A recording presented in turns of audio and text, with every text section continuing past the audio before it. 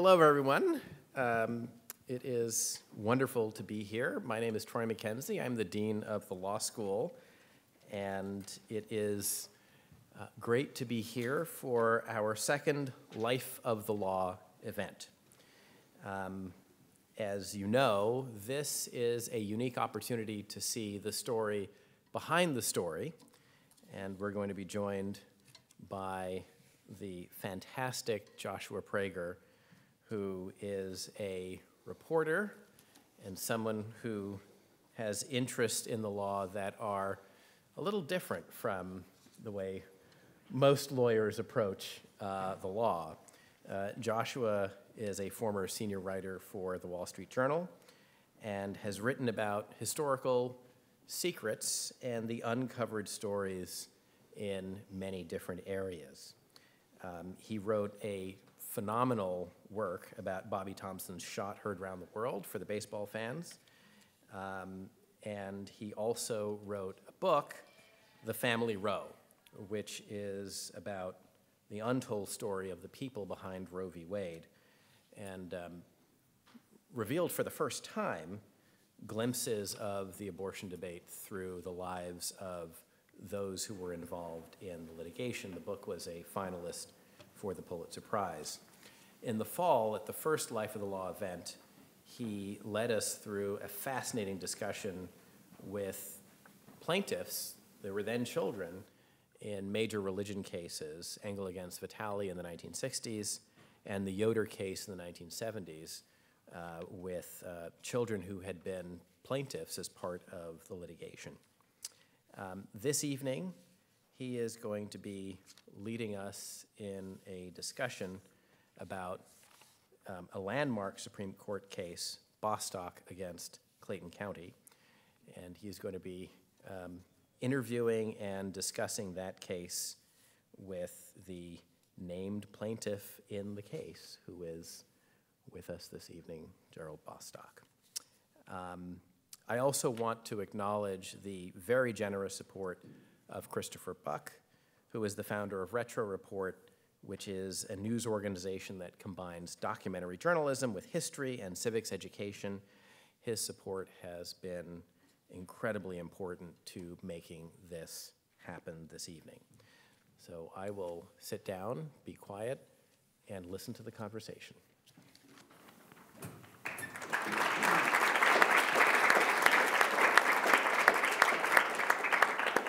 Thank you, Dean McKenzie, very much. It's an honor to be here, and just excited to be here with all of you, and very excited to be here with you, Gerald. As you mentioned, you know, I'm not a lawyer. I majored in music theory in college, and when I have questions about the law, I turn to my friends like Judge Furman, who's sitting right here, and he answers them for me. And what I'm more comfortable doing is sort of looking at the people behind these famous cases that have informed our society. And I was very excited that you were available to join us. Your story is fascinating and interesting and important, and I think offers sort of clues to you know, the courage that it took to become the plaintiff in this case. So let's sort of start at the beginning. You were born in 1964. You grew up in Valdosta, Georgia. I asked you just a little bit about the town. You said basically football and church. These were the sort of two pillars. Tell us a little bit about your family and a little bit about what it was like to grow up there. Sure. As many of you may have watched in the past, I believe there was a TV series known as Friday Night Lights. Well, I literally grew up in that kind of atmosphere, and for those of you that know South Georgia, you know that concept very well because it's considered to be one of the top high school football areas in our country. And yes, definitely growing up in that environment, we were taught very early on the 3 F's. There's faith, there's family, and you got it, there's football. So that has stuck with me throughout my early years, my formative years, and I truly believe helped formed me to be the the man that I've become today. And trust me when I say I'm proud of who I am, I'm proud of what I've accomplished, and I have not let anyone take that away from me, as you will hear tonight. So for college, you stayed close to home, Valdosta State, right? That is correct. And you joined a fraternity there. You declared a major in sociology, and you graduated in 1987.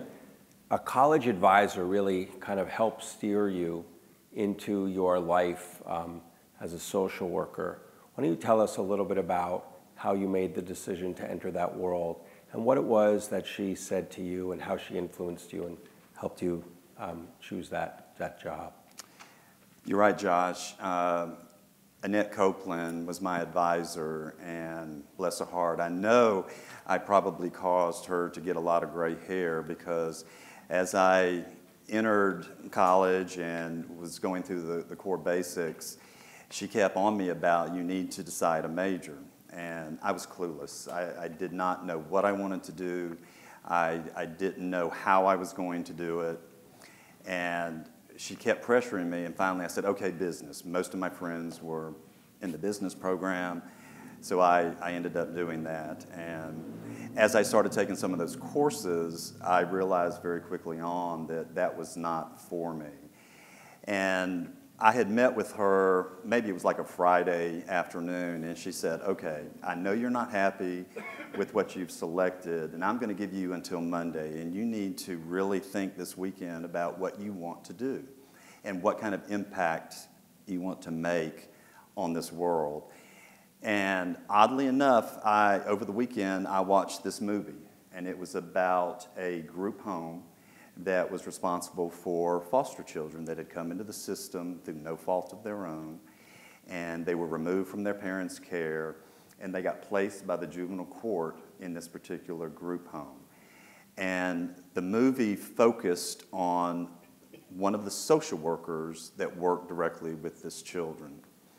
And that was it. The lights came on. I said, I cannot wait to see my advisor come Monday morning. So, of course, I proudly walked in her office and told her, I appreciate your support, and I want to go into social work, and I want to work with foster care youth.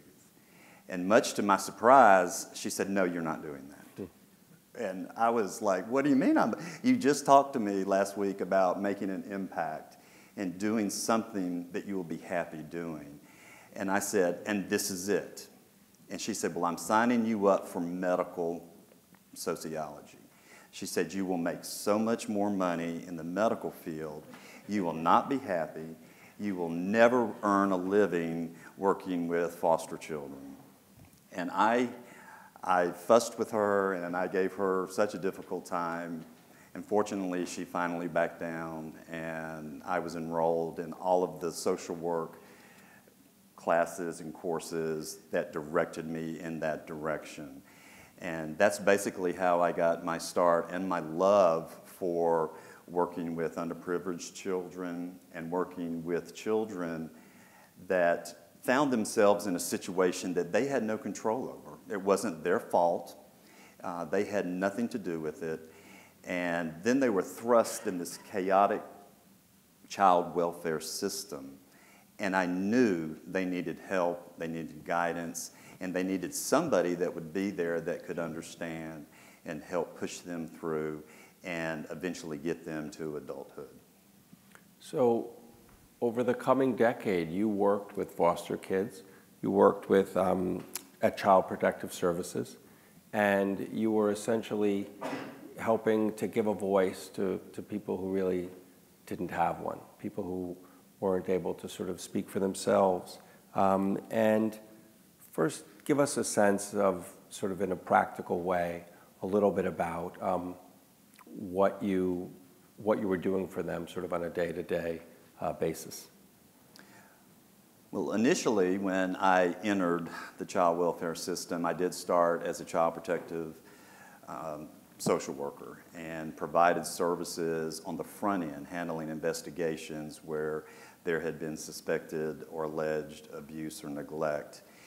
And what's interesting, and probably a lot of people that aren't familiar with the child welfare system, what people don't realize is that those individuals that enter that field, they become more than just an employee of the county and the state. They become a lifeline to that child. They, meaning the social workers, they are protector, their friend. They are a policing agent. They are a sounding board. Oftentimes, they are one of the voices in the juvenile court process representing that child. And certainly, across this country, we know there are a lot of underpaid positions and occupations, but individuals in the social work, child advocacy field are most definitely underpaid for what is expected of them. When I started in Chatham County, I had a caseload of 60 children, which is unheard of. The county and state policy said we were not allowed to have more than 30, which was even then a ridiculous number. And we were required to make several visits and contacts with each child in our caseload. So we spent a lot of time just tracking down those kids that we were assigned to. But I did it because I had to do it for that child, to make sure that that child was safe and was not going to face further abuse or return home to an abuser. Were your parents proud of you in your work? I think so. They were. I asked that because one of the things that interested me is here I mentioned, you're giving these young people a voice, and there was a big part of you that you had sort of not spoken up on behalf of, and that was your being gay. And you told me you were in your early 30s when you decided it's now time for me to come out to my parents, 1997. How did they react, and what gave you the courage to finally do that? It was not easy, as for a lot of children and young adults. My mother first found out, and my mother shut down. She made some very hateful statements and comments to me. She questioned my lifestyle, which for a brief period caused me to shut down. And I unfortunately didn't really have an opportunity to speak to my father more in depth about my chosen lifestyle. Because sadly, by 2000, my father had passed away with non-Hodgkin's lymphoma. And it was at that time I was in a relationship, and my partner at that time worked for Marriott and was transferred to Key West for a year. And something just clicked with me and said, this is it. This is the time that I live my true self. I live my life. Not that I'm going to run down the street or run through the hallways carrying the rainbow flag, but I'm going to be authentic to who I am and not hide. And if my mother doesn't like it, then she will either learn to accept it or not. That would be a decision that she would make. But interestingly, after the year, and me and my partner at the time returned back to the Atlanta area, and again, this is after the passing of my father, we had that opportunity, my mother and I, to have some very serious conversation. And I was dumbfounded when she shared with me that my father had known all along. And truth be known, I'm sure my mother had some idea as well.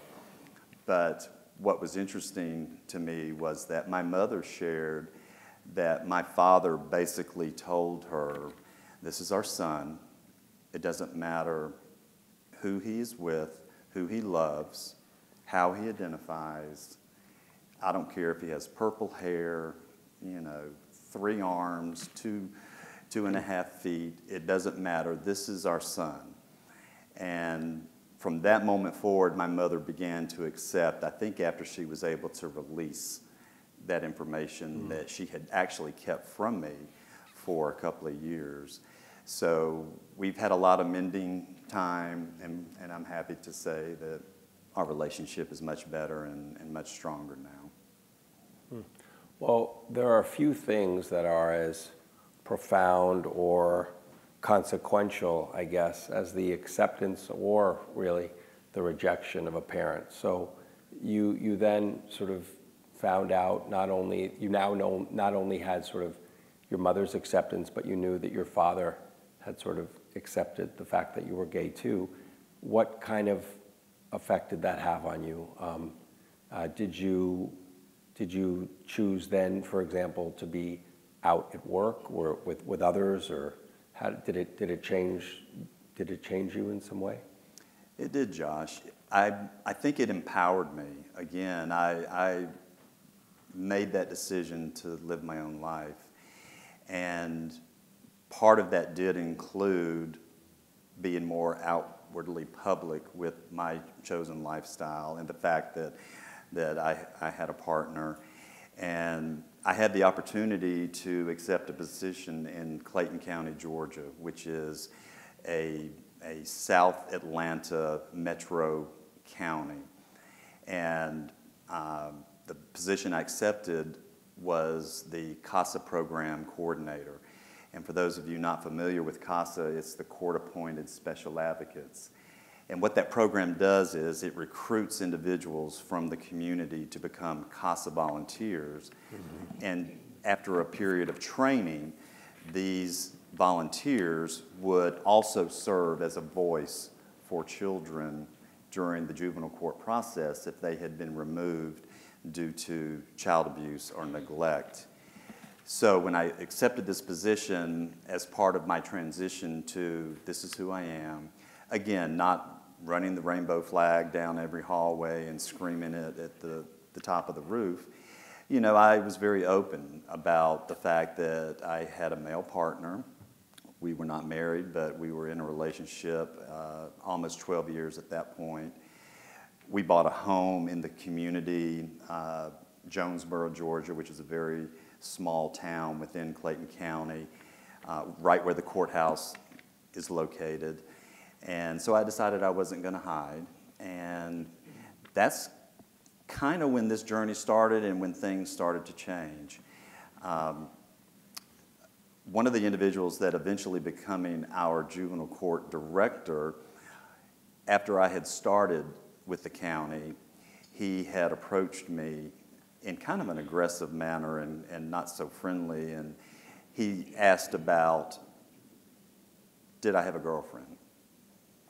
And I told him no, I have a partner, and his name is. And he said, well, I knew that. All these girls, you know, here at the court, they've been asking about you, were you single? And I knew that. I knew you were gay. And I was like, okay, this probably isn't the best thing in the world, but okay. But I continued and kind of pushed that to the side and became the man that I am. And during that process, I continued to grow my program. The volunteers that we recruited to work with the child abuse and neglect victims that came into Clayton County, we actually set the benchmark of serving 100% of those children that came into care and custody, which no other Metro Atlanta program had been able to accomplish. And that's quite a feat. And that's quite a lot of children that came into our juvenile court system and the child welfare system in our community. And then again, new chapters happen and things start to change. Well, you mentioned this one person at work who was sort of confrontational and unpleasant. Were most of the folks at work like that, or did people sort of accept you, your bosses, your colleagues? Most everyone did. Most everyone didn't really care. And I did form a relationship early on with one of our juvenile court judges. Mm-hmm. He and his wife would invite me and my partner out to dinner. I was invited to his home in our community in Jonesboro. for cookouts on Sunday. He and his family had a swimming pool in the backyard, and they would occasionally ask me and some of my friends, as a matter of fact, to come over on a Sunday or Saturday afternoon for a get-together. So I, other than the individual that eventually became the court administrator, I didn't really, I felt comfortable, I guess is the best way to put it. I'm doing my job. I'm doing it well. We got state recognition for the hard work. We had national recognition for all of the success we were having. So, yeah, I thought everything was going along fine. You were getting great reviews at work. So fast forward sort of a decade or so, you then have something scary happens in your life. 2012, you're diagnosed with prostate cancer. Was it 2012? That is correct. And, you know, one of the amazing things, just sort of a testament to how devoted you were to work, you missed one day, is that right? During my treatment, Yeah. I went to work every single day, except for the last day of treatment. I had to have 5 weeks of external radiation at one of our larger hospitals in Atlanta, which was about a 20, 25-minute drive, depending on traffic. So I had that daily, and I scheduled my treatment during my lunch hour. And fortunately, my circle in that community, not only friends but coworkers, I never had to drive to my treatment appointments. They all took turns. So someone would take me, they would drop me off, I would have my treatment, which was usually pretty quick, 15, 20 minutes. Then they would take me back to work. And granted, by the time 5 o'clock rolled around, I was tired. I was ready to either go to bed or lay on the couch, oftentimes falling asleep. But I did it. I did it every day, except for the last day. I decided, damn it, I'm going to take a day off. I'm going to celebrate the fact that this part of my treatment was completed. I still had another phase of treatment. Within 3 or 4 weeks, I had to have a seed implant procedure conducted. I took a week off for the procedure, and my program had a major fundraiser every year, and it happened that annually happened at it was the last Saturday of every September. And after my week off, even though I was tired still, I was not feeling 100%, I went every day to work to not only accomplish the tasks that I needed to do for my job, but also make sure our fundraiser was put together. And some of you may have seen or heard the duck derbies where they race the little rubber ducks. Well, our program created this huge race course in front of the courthouse lawn, and then we sold tickets, raffle tickets for the ducks that had numbers on them.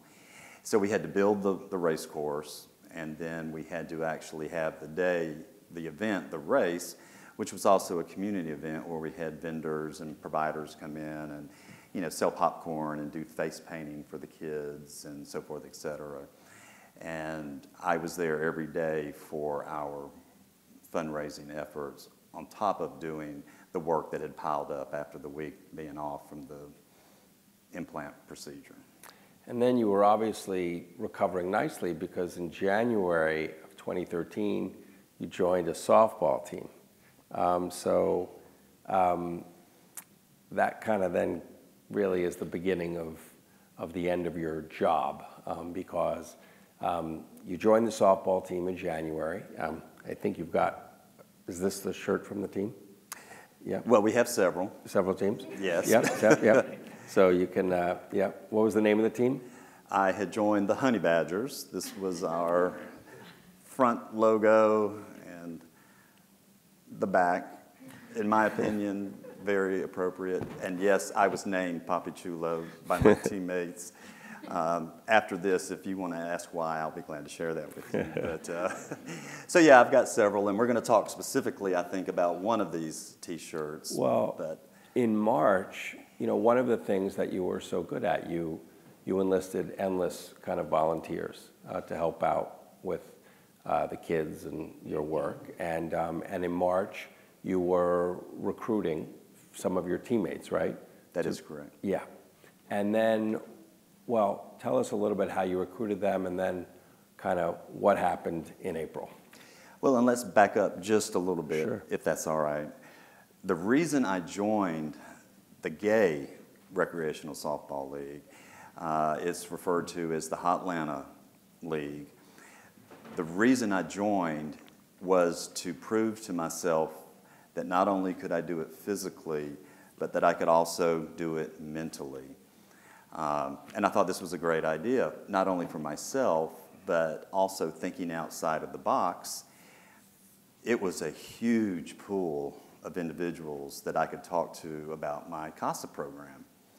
OUTLaw League is the second largest gay softball league in the United States.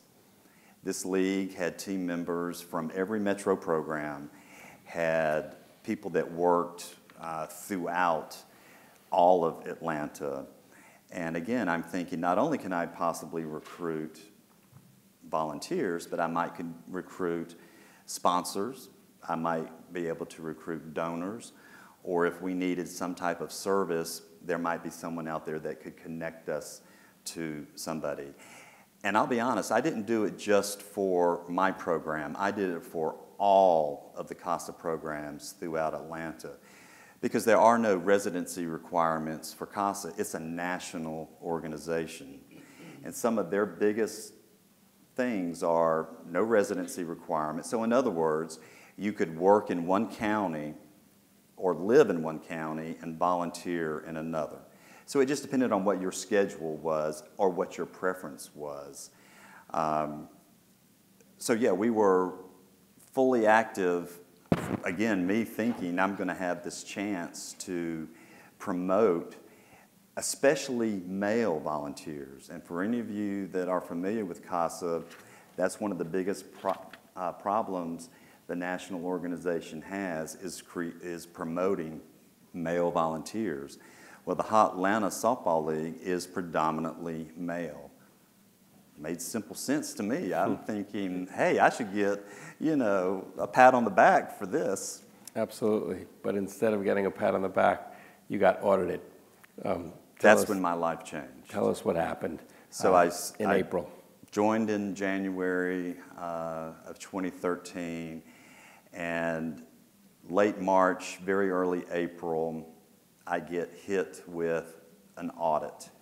I'd been with the county for over 10 years, had never been audited. Specifically, the money and the audit that they were looking at was not county funds. It came in from a separate funding source. It never passed through county finance. There were never any regulations or requirements on that money. It belonged to my 501c3, the Friends of Clayton County CASA. And they approved every single activity I did with those funds, including recruitment, training efforts, retention efforts. Because for those that don't know about trying to manage a volunteer program, it's difficult. You've got to keep those volunteers wanting to come back, especially when the work they do is difficult. And trust me, if you haven't sat in a courtroom hearing a case with child abuse and neglect, you might have that opportunity given the audience we're facing at some point. It's difficult, especially for a lay person that isn't used to or familiar with all of the laws. But to see that child sometimes bruised, banged up, to see photographs, to see that child sit in a courtroom crying because either whether they were abused by mommy, she was taken away from me, or I don't want to go back to mommy. I mean, the emotion level is just off the chain. So it's a process that, again, I'm thinking we're pulling in all of these good people that can expand and help us, which it did. It helped us achieve 100% service to every child that came into state care and custody. So your world is all of a sudden sort of turned upside down. There are articles in the newspaper asserting that you've misused CASA funds.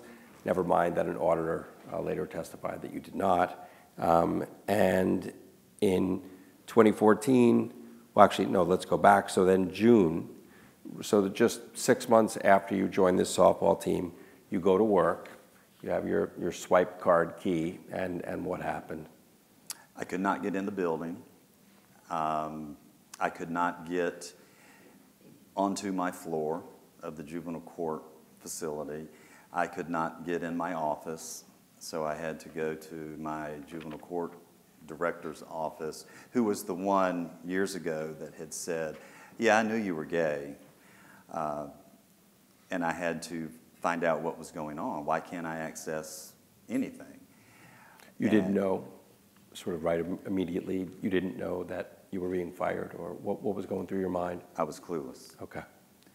So they gave me a temporary card to use to access my floor and my office, and within minutes of me entering my office, my juvenile court director showed up with an envelope that said, you are effective immediately placed on administrative leave. You are to leave the property immediately and return at 4:00 p.m. and speak to me as to why I should not fire you. And you were escorted to your desk, and didn't you say something like, I know what this is about? And well, that was at 4:00. But okay. yes, I was escorted from my desk I see. out of the building, and when back. I came back in at 4:00,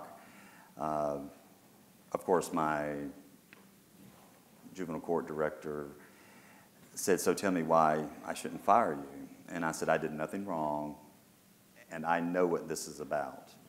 And he pushed a pink slip across the desk and said, you are being terminated, stated reason, conduct unbecoming a Clayton County employee.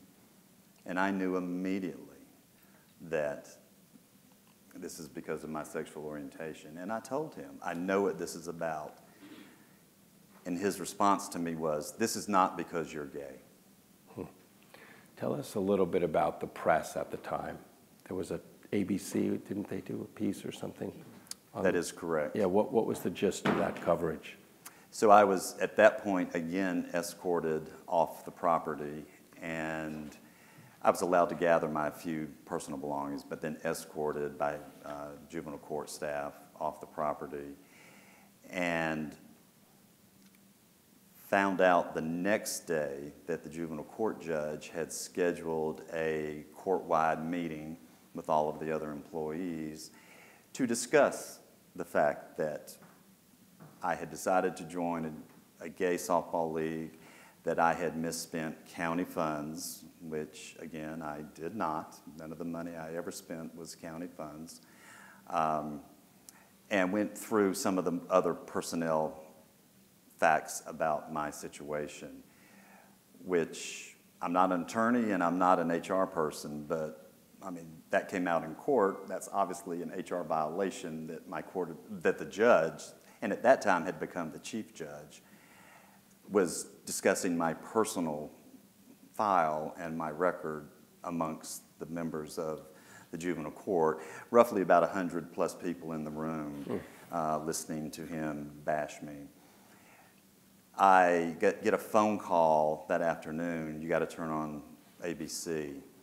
There's a news reporter at Clayton County Juvenile Court that is interviewing that particular judge and just totally bashed me. Again, stated I was spending county money to the effect of tens of thousands of dollars, and that I was in Midtown, which I know you guys have a Midtown, I believe, in New York. Our Midtown, not sure about yours, but ours has historically been referred to as a gay area of Atlanta. But he made that point to continually say, not only spending that money, but spending it in gay Midtown, taking my friends, ex-boyfriends, taking people out to eat and drink on county funds that had nothing to do with, working with the court. And not long after you leave Midtown, you leave town. you move to DeKalb. Why did you move? That is correct. After this process started, I did continue to play on the OUTLaw Softball League for 2 more seasons. I decided pretty soon after this to list my house for sale because I didn't feel comfortable. My reputation had been shattered, and this is a community, very small, close-knit, that I had developed great relationships with. And mind you, one of my first things after I was wrongfully terminated is I applied for unemployment, and then I marched myself to the EEOC and filed a complaint. And I began getting nervous about my safety. The juvenile court administrator, the leadership of the court, the leadership of Clayton County, they were very well intertwined with Clayton County Sheriff's Department, Clayton County, Jonesboro Department. I was literally afraid if I drove from my home to the grocery store around the corner that a cop would pull me over, because that was kind of the backwoods environment we had in that community. So yes, I moved. I finally was able to sell my home, and I moved more into Atlanta in what's called DeKalb County. It's a much closer metro county, and I've been there since. And you then decide to sue. Before we talk about the suit itself, you told me that sort of up until this point, you had not been particularly kind of politically engaged. In fact, you know, back in 2003, you were barely aware of Lawrence v. Texas, which made it unconstitutional to criminalize gay sex. But now here you are sort of stepping into the fray. You're going to sue. Tell us a little bit about this change in you, your decision to fight. Well, I'll be honest, when this happened to me, you know, I lost my income. I lost my source of income at a time I was still recovering from prostate cancer. COBRA was killing me. You know, the COBRA payments every month are insane. And from what I've heard, they've gone up much higher than what I was paying. And I went through savings. You know, I had a mortgage. I had car payment. You know, I had to eat. I had to do some of the legal process, making, you know, payment for that. So, I mean, it started out as a devastating experience, and it sort of just snowballed from there. And I'm sorry, can you repeat the last part of that? Yeah, just your decision to sort of what in you gave you this, you know, you're saying there was actually just a financial sort of, you know, necessity, but you also were becoming kind of politically engaged. Maybe you didn't know that at the time, but you were, by filing suit, you were entering a world that you really had sort of steered clear of before. Right. Again, I think I was so focused on what I needed to do to survive, to not lose my house, to not lose my car. So I was self-centered and self-focused on what do I need to do next. I couldn't find a legal firm at the time to represent me. The biggest responses I got from legal teams were, we don't sue, or we don't fight county government, or we're not going to take LGBTQ plus cases. That's when it began to hit me. Okay, this is a little bigger than me. And I started thinking back, and what hit me first and foremost was the Same-Sex Equality Act that got passed, and Jim Ogre befell. That was 2015, right? That was 2015. You're going through this. Yeah. That is correct. And see, I'm still in limbo in 2015. So from there, it did sort of changed my mindset, obviously. But then I think I began to see more clearly. And I don't know if you want me to jump ahead, but there are so many things, and I'm not a politician either.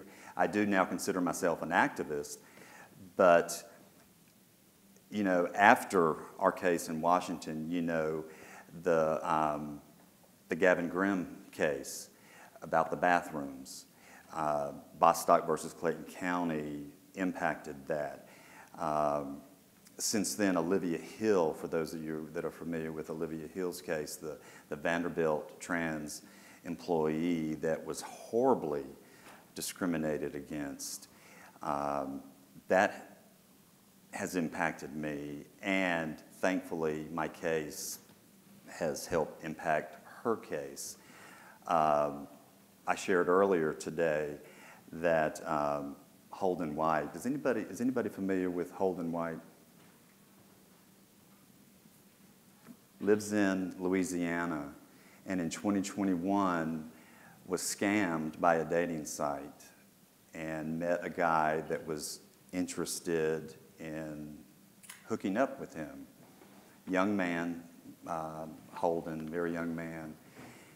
Holden agrees to do it, and unfortunately, the perpetrator that scammed him basically kidnapped him, tied him to a bed, and did extremely horrible things to him, including cutting his wrists, beating him, strangling him, basically left him to die. But given his courage and his willingness to live, he somehow survived. And his family reached out to me and my partner and said, hey, can you send some words of encouragement to Holden? We don't know if he's going to make it through the weekend. Well, before you are a person that people are turning to, and your case is just now sort of getting going, take us to that. It's 2015 really when you filed suit, right? How did you find a lawyer ultimately? It was through a series of referrals from different legal firms, and fortunately I did find one in Atlanta, Buckley Beal, and they took the case and off we went. And initially the case is dismissed, right, in 2016, 2017? That is correct. And so, and then remarkably in 2018, the Supreme Court decides that they're going to hear the case. They combined it with two other employment discrimination cases involving a gay man named Donald Zarda and a transgender woman named Amy Stevens. So tell me this must have been sort of initially surreal for you. Your case is now going to be heard by the Supreme Court. What was that like? It was, and it was also very humbling. And to my understanding, Amy Stevens and Don Zarda, they both won in their circuits. Mm-hmm. My case was never heard in the 11th Circuit, which is Georgia, Florida, Alabama. And the employers in the other two cases are the ones that appealed to the United States Supreme Court. And I was told that it's called circuit splitting, that you can't have one federal circuit say one thing and then two others say another. So of the, thousands and thousands, maybe 10,000 plus cases that get submitted to the United States Supreme Court, they take less than 1%. And they took ours. Mine was consolidated for purposes of oral arguments with the Don Zarda case, who was the skydiver. Mm-hmm. Again, sadly, he didn't make it to be there with us in Washington. The other was heard right after our case, Amy Stevens, who was the transgender funeral home director. But for the purposes of the opinion, all three were consolidated, which really made it even more special for us that we had across-the-board win. So let's talk a little bit just about the legal question at the heart of your suit. So in 1964, Congress passed the Civil Rights Act, which prohibited discrimination owing to race, religion, ethnicity, and sex. Your suit asked the court whether discrimination because of sex encompassed sexual orientation and gender identity. And the court answers that it does. Yes, it does. Justice Gorsuch, he writes in the 6-3 majority opinion, I'm going to quote, "An employer who fires an individual for being homosexual or transgender fires that person for traits or actions it would not have questioned in members of a different sex.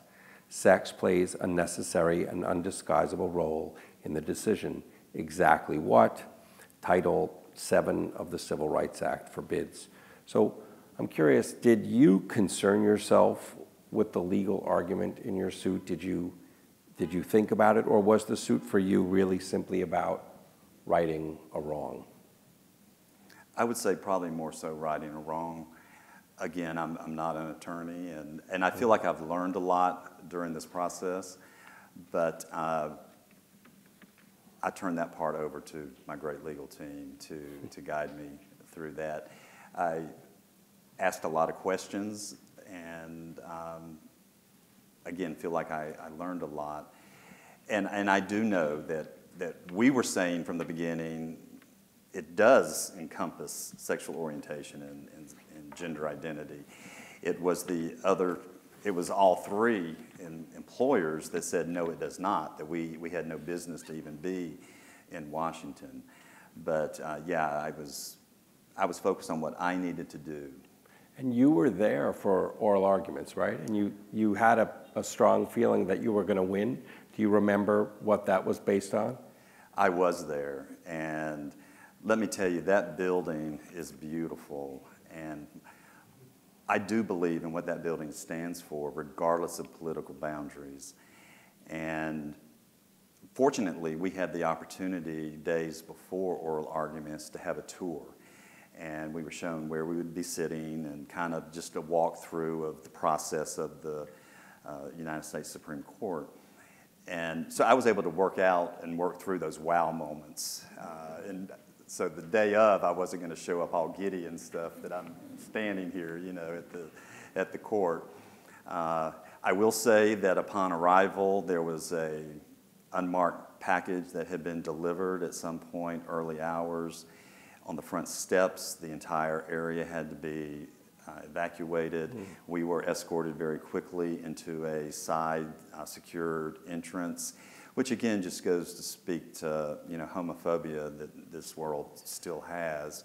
But yeah, being in that courtroom, listening to the conversations, listening to the questions, and getting to see Ruth, I tell you, that was probably one of the highlights. And she may have been small in stature, is that the right word, her height? But what a giant when it comes to equality and equal rights. And she was absolutely amazing. But when we walked out, I was even more confident that day that equality would win. And I even told my legal team, I said, we've got this 6-3. And I was asked, well, who are going to be the two that no one's expecting? And I said, Gorsuch and Roberts. And I was right. Amazing. I'll have just one or two final questions here, and then we'll turn it over to you. So do you feel that your legacy, the legacy of your case, is secure? I've begun to wonder just how secure, given some of the ongoing political mess that's out there. Our very own state of Georgia, our governor, Governor Kemp, just passed legislation allowing medical providers to turn away transgender children if they need medical care and the provider doesn't want to do it. DeSantis in Florida is expanding the Don't Say Gay from, I believe it went through 3rd grade in the school system. He's expanding it all the way to 12th grade. Just before coming here to New York, received a call that the Human Rights Campaign is actively working on an emergency basis in the state of Montana because the legal system and the legislature in Montana is trying to pass legislation that will block Bostock versus Clayton County. So, you know, while I remain hopeful that these powerful decisions will remain effective, I think this just underscores the very fact that we have to work harder. I mean, there's obviously no room in this world for homophobia, and there is absolutely no need for any type of discrimination, regardless of what it is. I mean, let's look back to George Floyd. That was going on during the opinion on my case, and it has continued. So we just have to work harder to ensure that equality continues to win. Last question from me. What did your mom think of all this? Was she proud? Was she horrified? Was very proud. What was she thinking? She's proud. Yes, she's very proud, as is my family and that's wonderful. And my partner who's here with us today.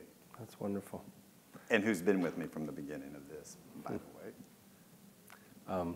Do folks have questions? Yeah, there's a question over here. Oh. To see if, yeah.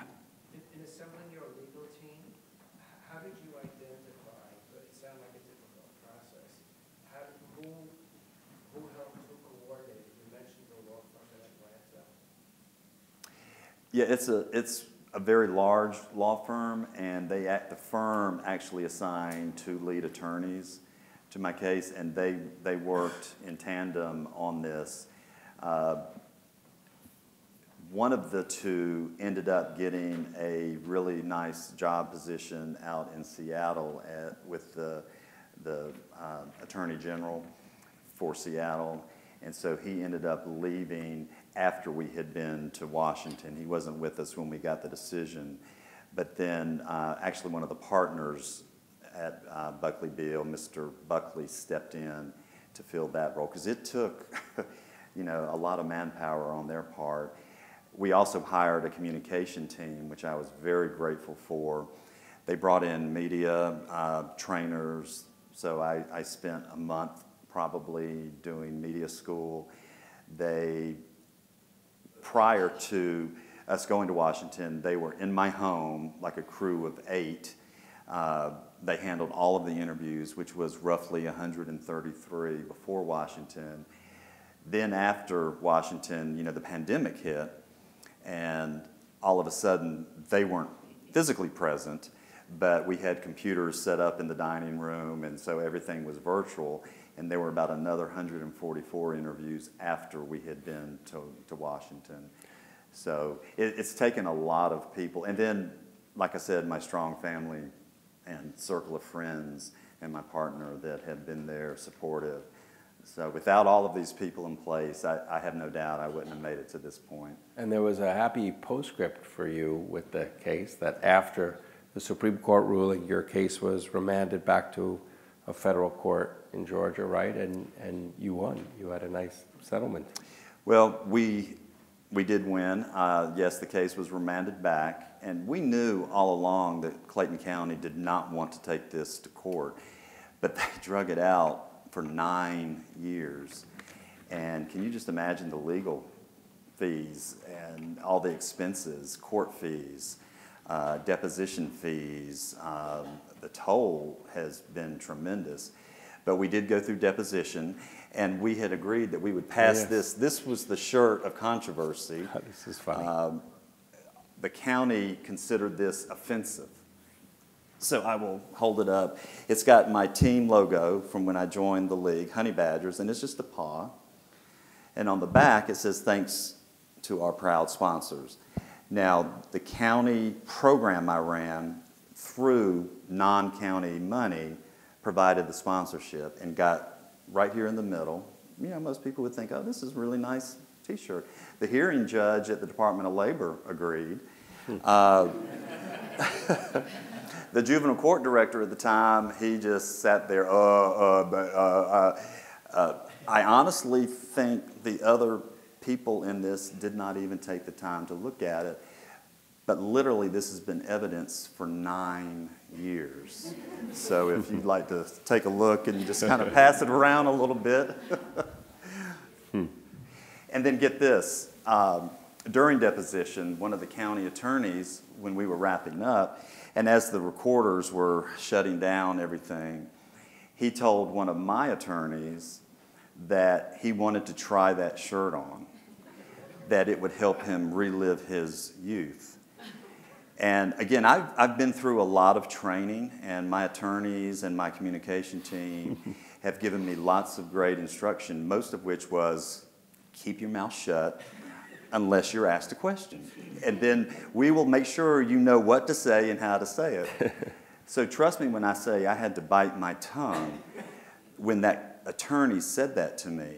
And what I wanted to tell him was, number one, that's my personal property that was taken in as evidence. And number two, I'd best not catch you trying that shirt off.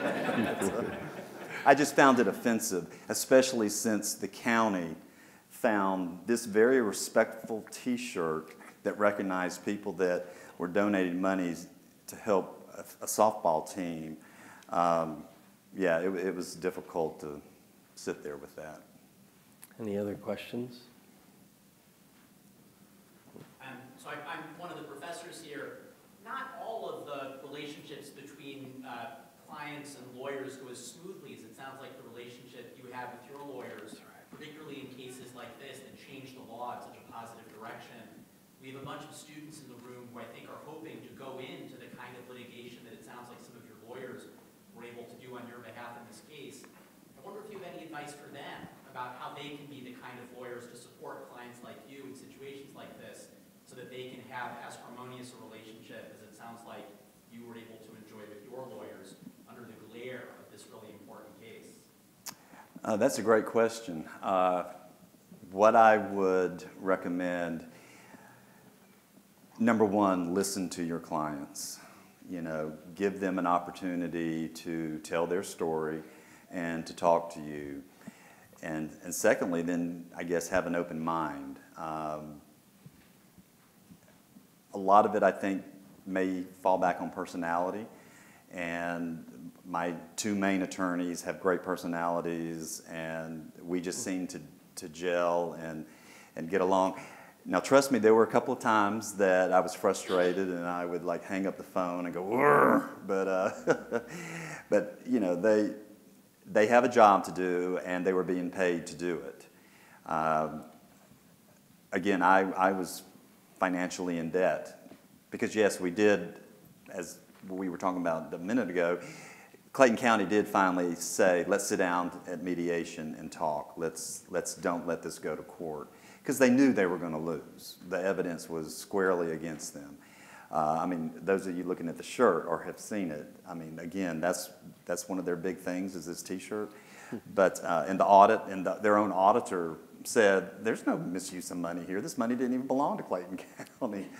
So, I mean, yeah, just I think having that, creating and developing that relationship and having an open mind and certainly having the ability to listen.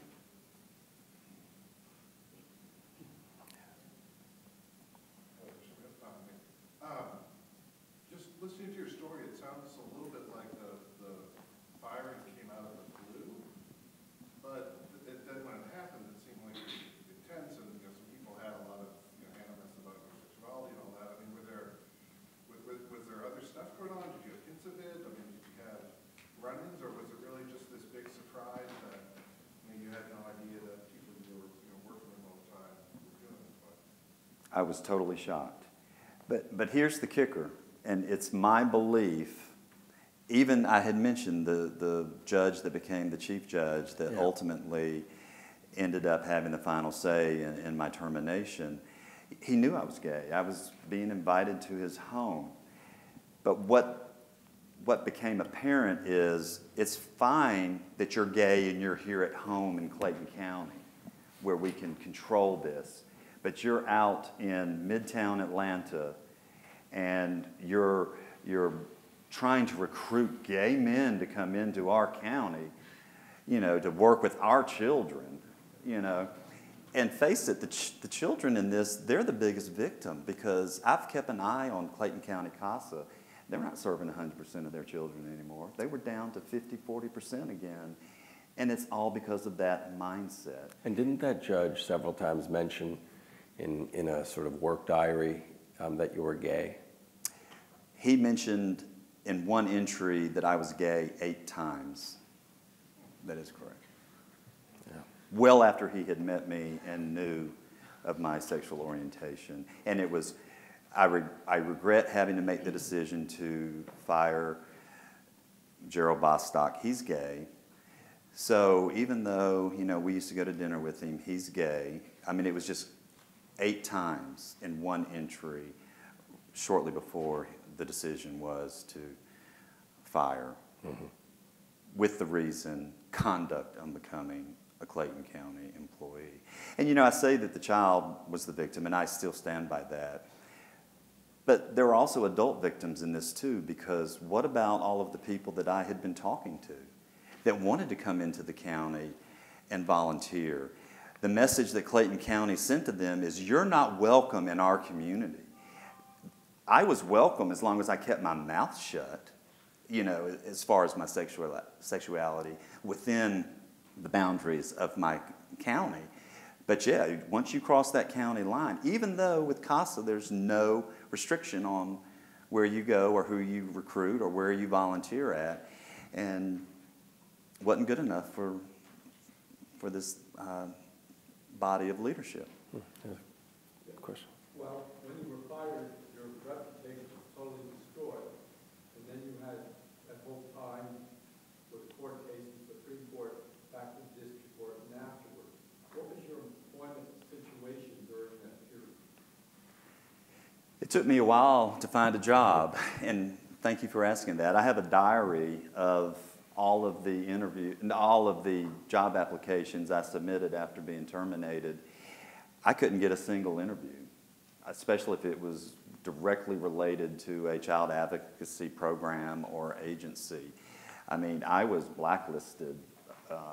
So yeah, it took me a while, and I have a very dear friend that worked at Neiman Marcus in Atlanta, and he ended up getting me a job as part of their optimal support team, which in a nutshell, it's a group of people that they look for internal theft. And when I'm talking internal theft, it's not that like employees are stealing merchandise.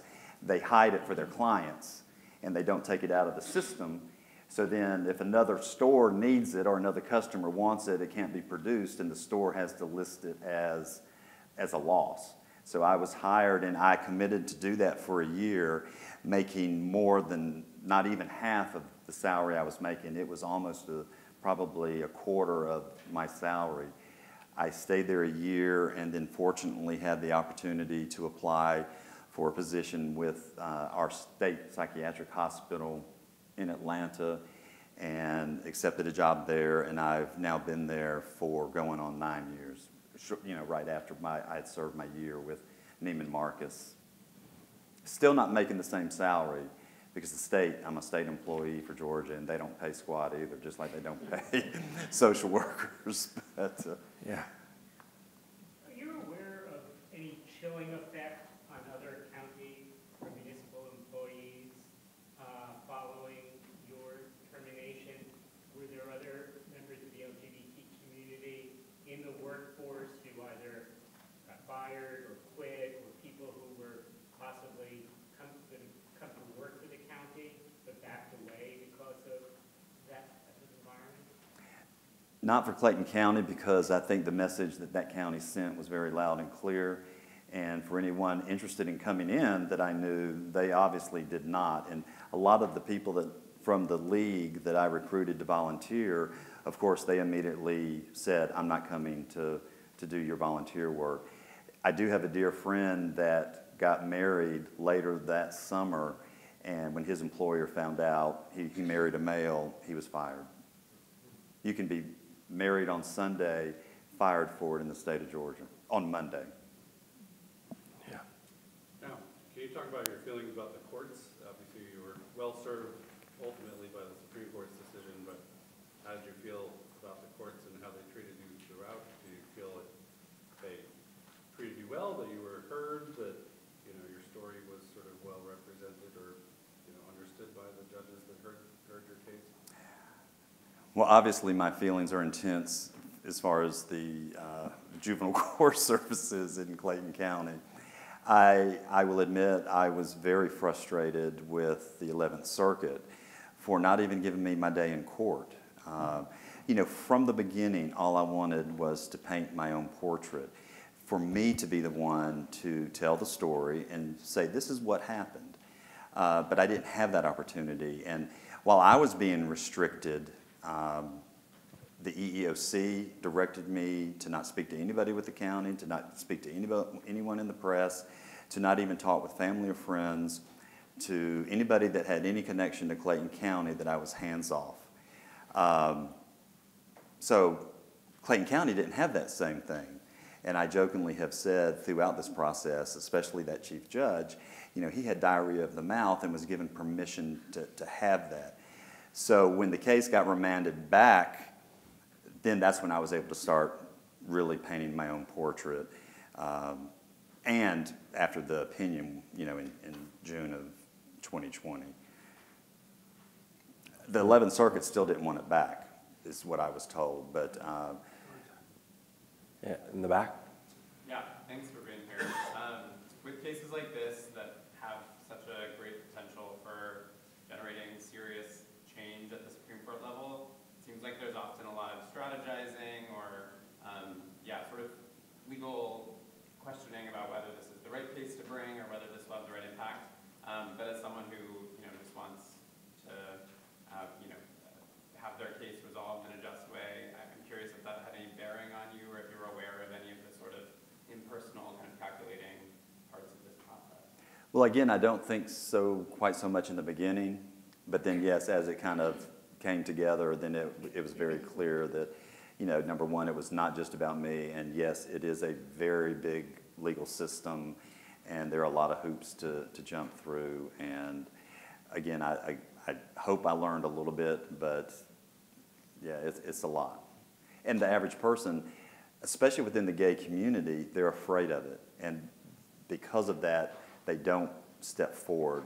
I've recently spoken to someone that feels like she was discriminated against, but just said, we don't have the finances, we just don't have the courage to go public, and basically said, after watching you suffer through this for 9 years, yeah, we've decided I'm just going to find another job and quit.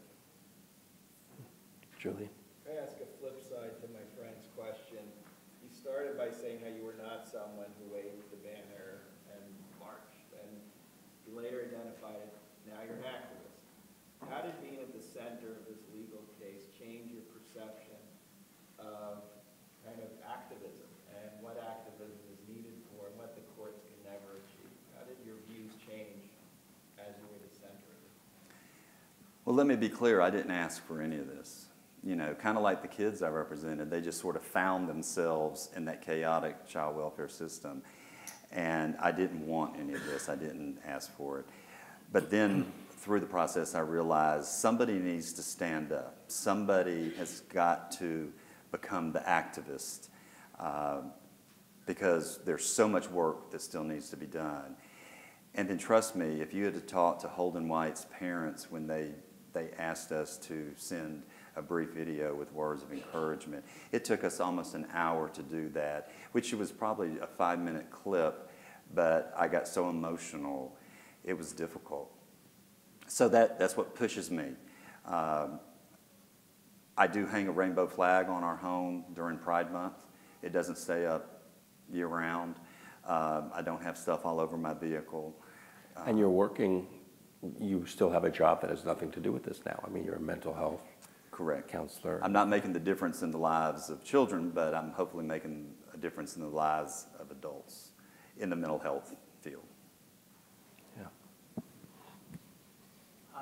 This has been fascinating, and one reason it's been fascinating is that as someone who studies litigation, one of the truths is that most people don't sue.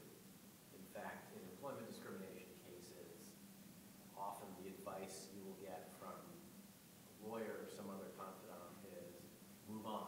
It's not worth it. It'll take a lot out of you. Litigation is extremely unpleasant. It takes a long time. It's expensive. And at the end of the day, you will not be made whole.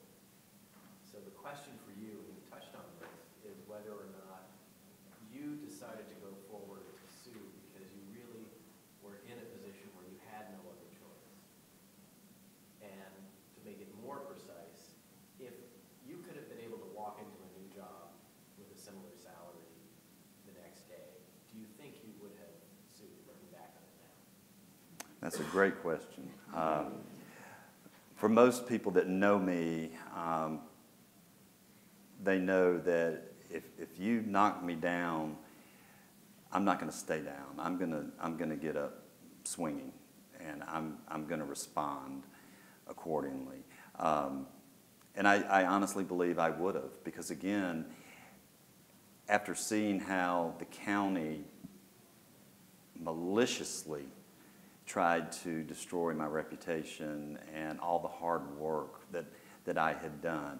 And it wasn't just me. I pulled together a good team of people that helped me. So I'm not bragging that it was all Gerald that did this, but I was able to pull together those people to make it happen. So I think, yes, I would have continued the fight, because I go back to, I want to paint my own portrait. I'm not going to allow a homophobic judge and a homophobic county do that without pulling out the paintbrush and doing it myself. Well, we're all glad that you did. Thank you very much, everybody. Thank you.